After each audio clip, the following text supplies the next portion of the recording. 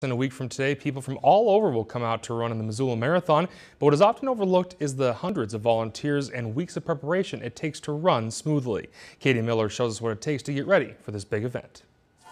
You see everything. You do. You see the tears. You see the people are just so excited. They just break out in giggles.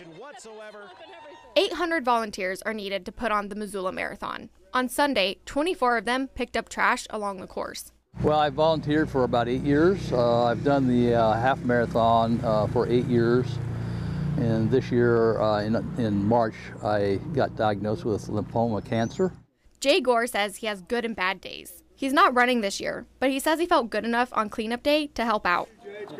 Race director Tony Banovich says it was nice to see him. I was really surprised to see him show up. I knew he was maybe going to try and do some volunteering, but wasn't sure how he was going to be feeling. Volunteers also do all the setup for water and medical stations. They work all the way until the day after the race. This is Caroline Abbott's 11th year walking in the half marathon. It's also her 10th year cleaning up. Well, I like to volunteer for something to help keep this program going. Abbott and Gore are part of a 45-person walking group that meets every Saturday. For some of them, it's a huge physical challenge.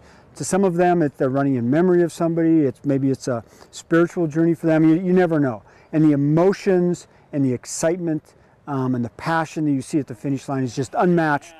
In Missoula, Katie Miller, MTN News. And this is the 13th year of the run, which kicks off next Sunday.